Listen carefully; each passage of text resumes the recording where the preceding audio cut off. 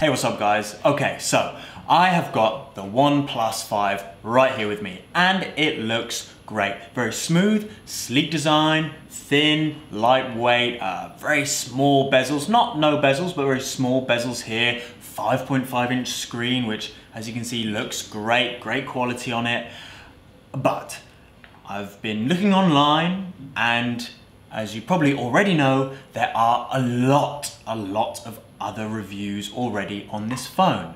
So not all that much point me going through the same talking points again. So what should I do? I thought I would give you guys a more detailed, in-depth review about the video capabilities of this phone. Recording video on the front camera, on the rear camera, and even trying it out with this ZhiYun gimbal, phone gimbal there, to see what it looks like with a stabilization device. And then we can see if it's really a good phone for taking videos, either for vlogging or for some sort of action shots. Well, you can be the judge when you take a look at the footage. I'm just on my way to lunch now. It's a very sunny day out here and I just thought I'd give you guys a look at how the front camera's working. I've currently got this without the external mics, using the internal mic and no stabilization with the phone gimbal. And I thought I'd also talk a little bit about the specs. The front camera that I'm using at the moment is a IMX371 from Sony. It can record in 1080p, so HD, and it's a 16 megapixel front camera.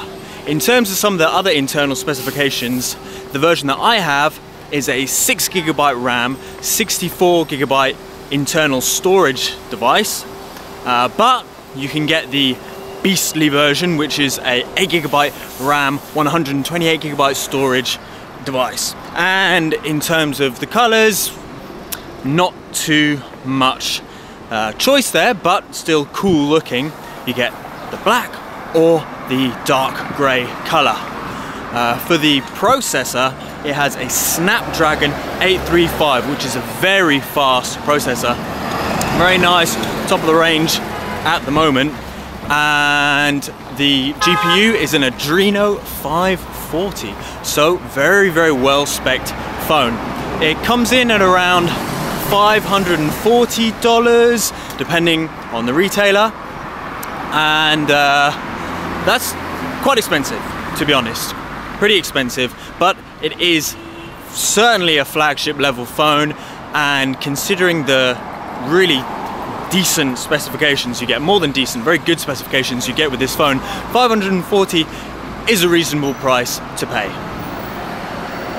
So just give you a look at the surroundings here, back to me and over there in the distance. Very lovely day we have out here today. Yeah, decent quality on the front camera, and it should be looking even better on the rear camera. So now I've come indoors in this shopping center here to get away from the rain, and I'm shooting on the rear camera. It's in landscape mode to give you a better idea, or rather a bigger, clearer picture. And I'm shooting in 1080p at 60 FPS. It's also got a 4K mode, which I'm about to show you in a bit. But before I do that, I'll just talk a little bit more about the cameras. It's got obviously dual rear cameras, and for photos, you get one which is 16 megapixel and one which is 20 megapixel. The 16 megapixel is a Sony IMX398 and the 20 megapixel is a IMX350. This now is recording the video on the IMX398. I'm not using an external microphone, it's the internal microphone, and there is no stabilization from the gimbal. When you're taking photos, unfortunately, there is no optical image stabilization. However, it's got a great dynamic range, and if you would like to see some examples of the photos, then head on over to geekbuying.com. Okay, checking it out, more of the surroundings, and something is going on down here. Alright, let's switch it up to 4K now. And this is what it looks like in ultra high definition of 4K. Although you may not be able to see much of a difference depending on the monitor that you have. Okay, now let's try it with the ZhiYun gimbal. Okay, so by this time the rain had stopped and I was back outside. I'm using the ZhiYun Smooth Q gimbal and the OnePlus 5's 4K setting for this footage, and as you can hear I recorded the audio for this section afterwards using a separate microphone. From this video you'll notice that the footage is much smoother than earlier in spite of my shoddy camera work. Okay, so hope that was informative for you. If you'd like to go ahead and buy the OnePlus 5, head to geekbuying.com and remember to subscribe.